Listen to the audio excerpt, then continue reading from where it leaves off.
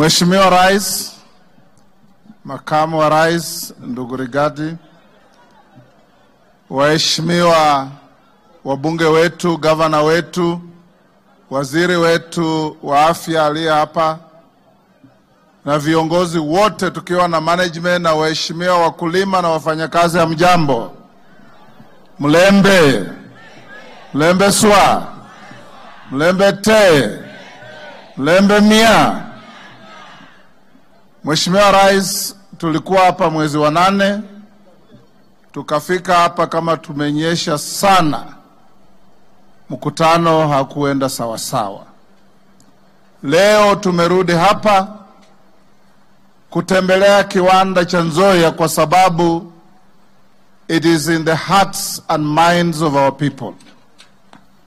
Tumekuja hapa ili tujaribu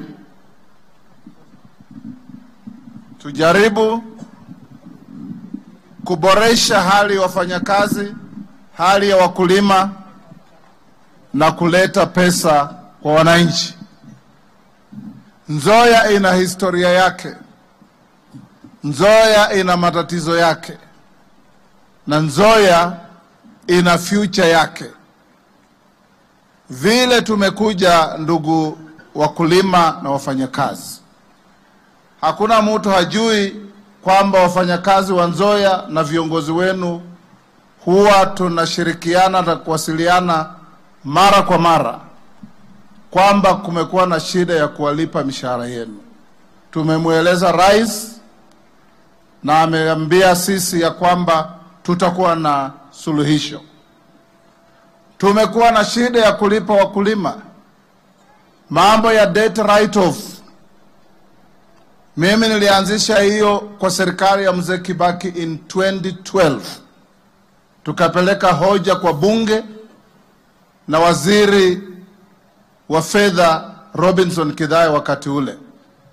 At that time the debt was only 21.8 billion. We wrote off the debt, it was never removed from the books. Ikaendelea kuzaana mpaka ikafika 253 billion. Sasa hiyo imeondolewa kwa vitabu.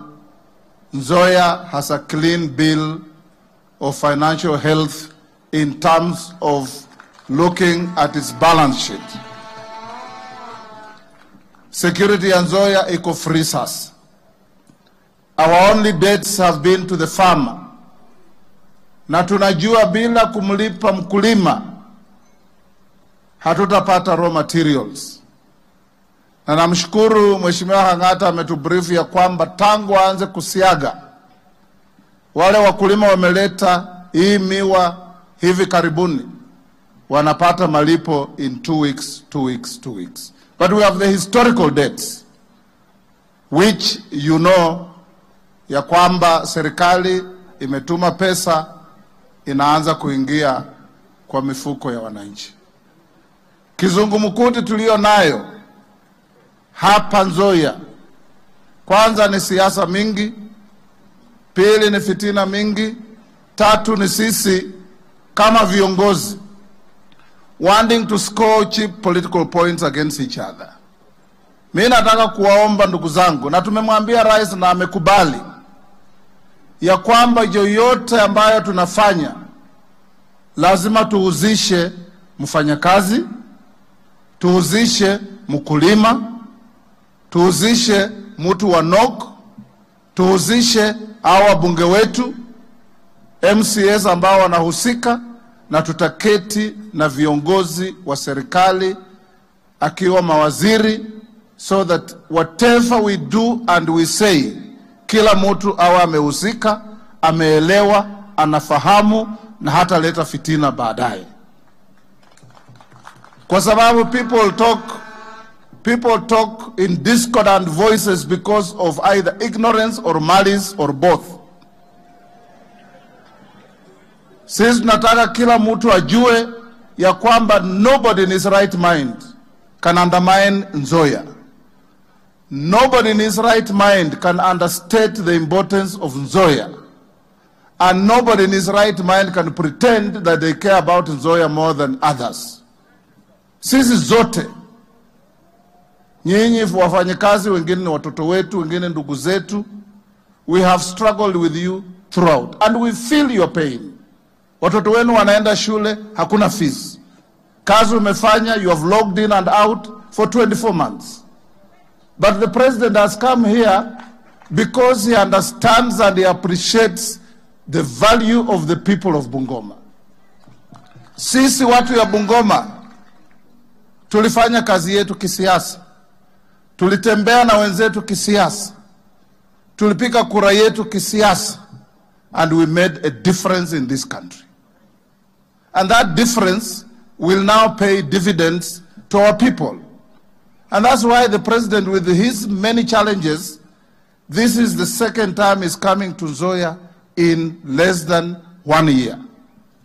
Not because he has nothing else to do, but because he cares and he knows that if everywhere else counts, Bungoma counts even more. And he's going to talk to you and engage you.